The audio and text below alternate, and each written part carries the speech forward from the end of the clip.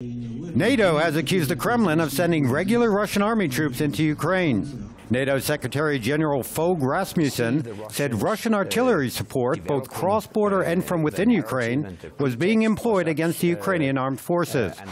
NATO has also seen transfers in recent days of large quantities of advanced weapons, including tanks and Russian military units.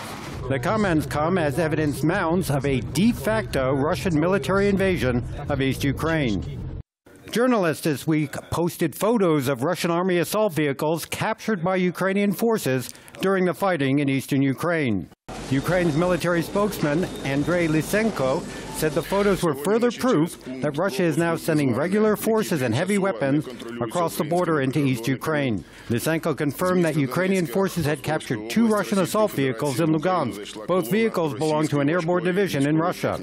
U.S., EU, and Ukrainian officials have accused the Kremlin of escalating the conflict in eastern Ukraine by sending regular Russian army troops and armor across the border to bolster irregular Russian forces. These claims have been further substantiated in recent days by a series of videos, photos, and eyewitness reports provided by international journalists.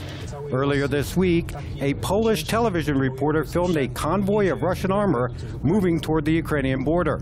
Correspondents from Britain's Guardian and Telegraph newspapers have also provided eyewitness accounts of Russian army columns crossing the border into Ukraine. The Kremlin has refuted these allegations and accused Ukraine of creating fantasies.